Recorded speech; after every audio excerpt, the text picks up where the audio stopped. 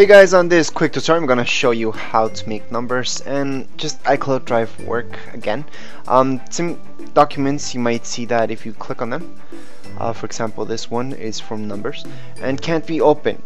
Okay, so that happens sometimes. Okay, the quick way to fix it sometimes, okay, if you have your document inside numbers, okay, or if you have it outside, especially if you have it outside, you click on it and it doesn't open, then what you can do is just copy and paste it inside this folder and it's gonna open up. Okay, so I just copy and paste it and now it opens up. Now let's say that one doesn't open up either.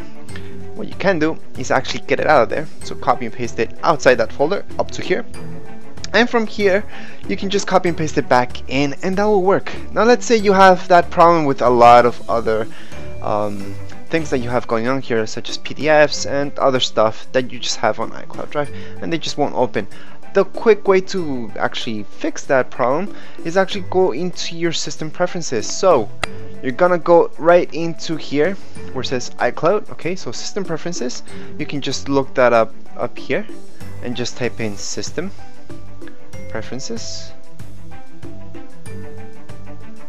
Okay, once you open that up, this is what you get. Go into iCloud and right here it says iCloud Drive. All you have to do is uncheck that, so just click on there and we're gonna delete that from Mac, it doesn't matter, and then we're just gonna check it again. Okay, once we check this, you can just turn off and turn back on your computer and everything should be fine. What this is doing, it's not deleting your whole iCloud Drive. Okay, your iCloud Drive is still on the website, so you're not deleting anything, you're just kind of deleting it from your computer, which is not working at the moment. Once you check it back on, it's better just to turn off and turn on your computer and you're gonna see that everything opens up just like it should. Now this happens because some glitches that iCloud Drive has, especially if it's your first time turning it on, you might not even see it loading up fast enough. Okay, so I'm just gonna close this, I'm gonna go back to iCloud Drive. Here's numbers. Those things are still loading. As you can see, you don't even see pages or anything like that. Don't worry about it.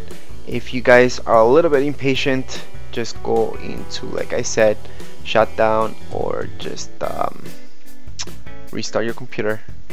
Okay, and there you are. So that's it for now. If that didn't solve your problem, let me know. For most cases this will be it. Okay, and especially if you only have one document, just copy and paste it like I said. Once again, if you guys have any questions, comments, you can write them here below, and don't forget to subscribe and rate. Thank you.